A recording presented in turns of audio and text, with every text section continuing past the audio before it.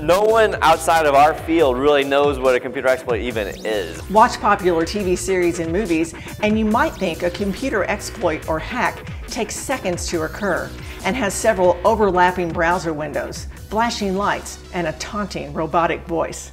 But in reality, a hack isn't usually that camera-worthy. It can take weeks to develop and might be a single line of code that takes advantage of a bug in computer software. These software bugs also have a fairly straightforward explanation.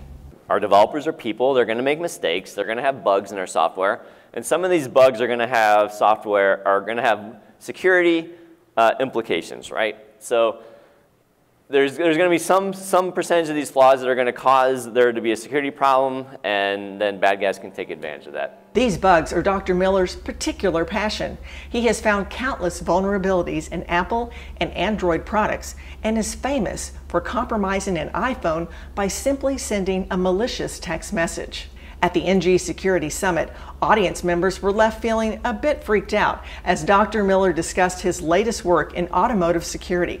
He and colleague Chris Valasek remotely hacked a Jeep, controlling the radio, brakes, wipers, transmission, and steering.